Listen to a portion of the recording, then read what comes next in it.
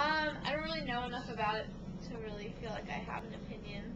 I don't really object to it, but I don't really understand why we need one either. So.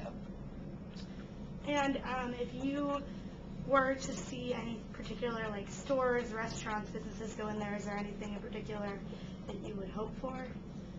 I mean, not really, because I think that we have pretty good food options here. I don't feel stinted in that way, and I thought our bookstore was fine.